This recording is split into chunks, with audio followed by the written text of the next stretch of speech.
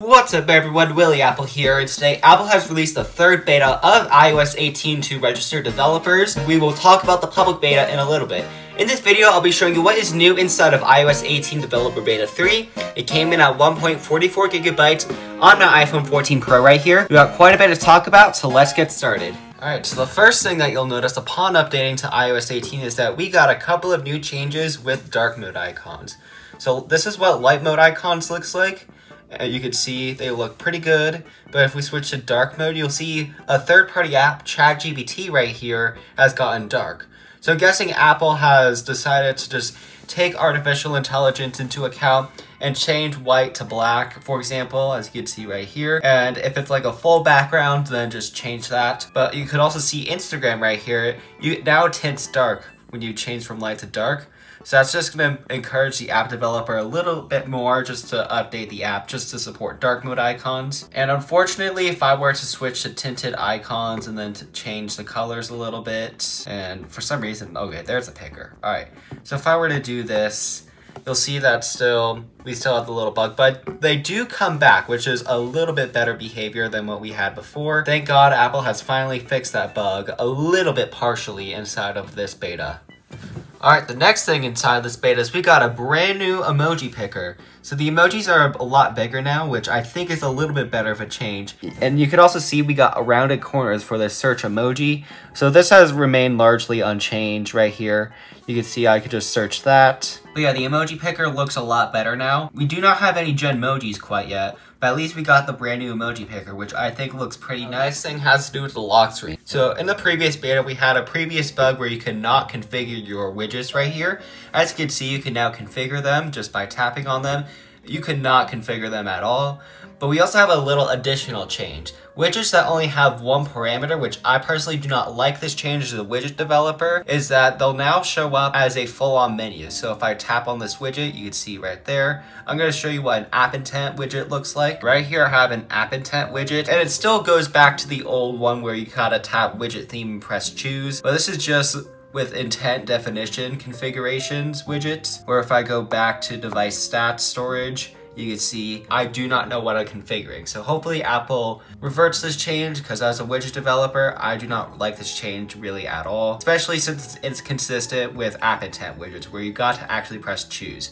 So yeah, that's just my take on this change inside of beta 3. Hopefully Apple fixes it. All right, the next thing has to do with the control center. So inside of control center settings, you can now see that we have a little bit more of a point of having a separate section for control center inside of iOS 18. As you can see, we now have a tip right here that shows customize control center. It shows you that there's now a new way to customize control center.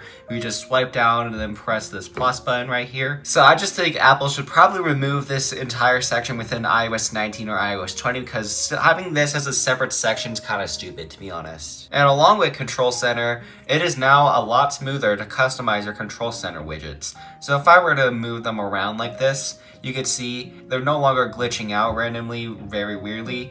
They now function how I would expect it to. For example, if I move this up here, it now functions and moves it right there where I want it to. And if I were to do that, it gently moves down, and this is just a lot better experience inside of iOS 18. So I'm glad that Apple has finally made the control center experience a lot better. Another change with the control center settings is that now we no longer need to tap and hold to configure something. So I just tap on Wi-Fi right here, whereas before I need to tap and hold and then I would get into this screen right here. And additionally, for some that does not have a context menu, you just tap it and then it just turns off just like that. And it also shows some little arrows right here that represents that you just tap and you can just customize. And to just turn it off, you just tap on the icon right here. Pretty easy just to do. But yeah, network settings has been slightly adjusted here. So the next change has to do with the Photos app. So inside of Photo, before I would round the corners and then just add some additional padding, which kind of looked weird, to be honest. But now if you just tap it, it no longer has the padding.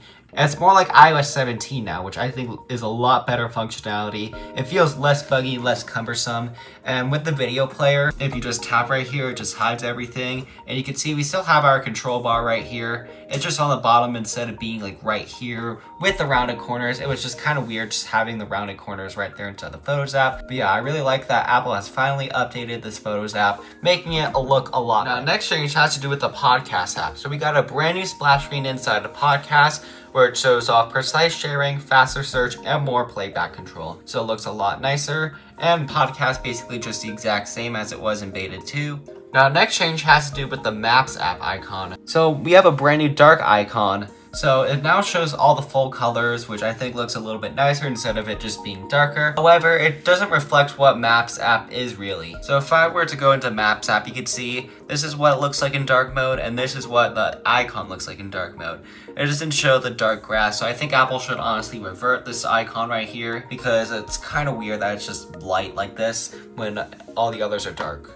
Now, next change has to do with the Shortcuts app. So if I were to press on these 3 dots right here, you can see it does a zoom in animation now for navigation when tapping on these 3 dots, which looked a little bit nicer. Before I would just slide over, but now it just zooms in when pressing these 3 dots, and it just utilizes a new API brought over to iOS 18. Now, next thing has to do with the dynamic island flashlight. So if I were to turn it on right here, you can see it is now redesigned. So first of all, the flashlight is now more fine than before, whereas you can now freely adjust it. And it's also now a lot easier to switch it from full angle and just going straight ahead and doing full brightness in one specific area. Now, next change inside of beta 3 has to do with the fitness app.